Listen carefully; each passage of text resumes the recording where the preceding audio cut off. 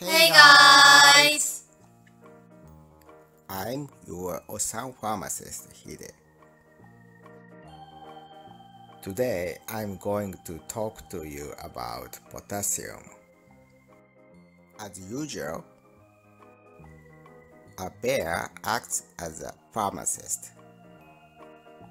and a pig acts as a patient. Please take a look.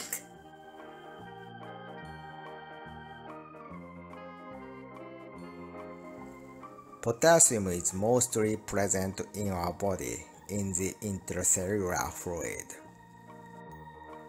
In recent years, increasing potassium intake has been shown to lower blood pressure, prevent strokes, and increase bone density.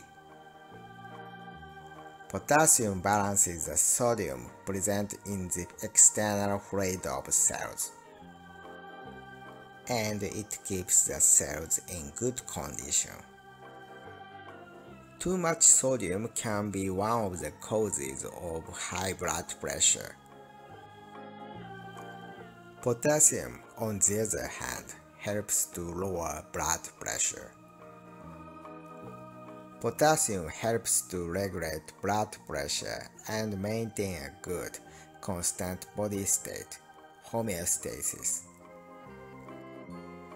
Potassium is widely found in foods because it is present in most cells. Potassium is especially abundant in fruits such as bananas, melons, and avocados.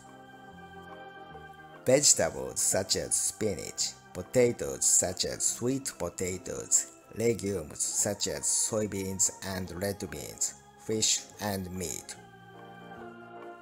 However, people with impaired kidney function or other conditions may have limited potassium intake.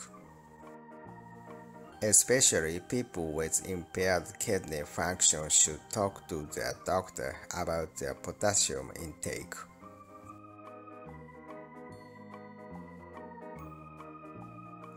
Potassium. Intracellular fluid. Stroke. Bone density. Sodium. External fluid of cells. Regulate. Homeostasis.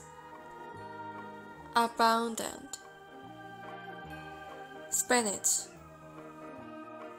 Legumes. Soybean. Red bean. Impaired kidney function. Intake. Thank you for watching this video.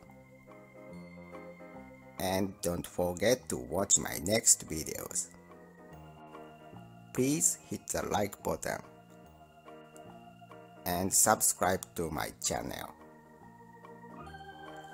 Until next time, bye!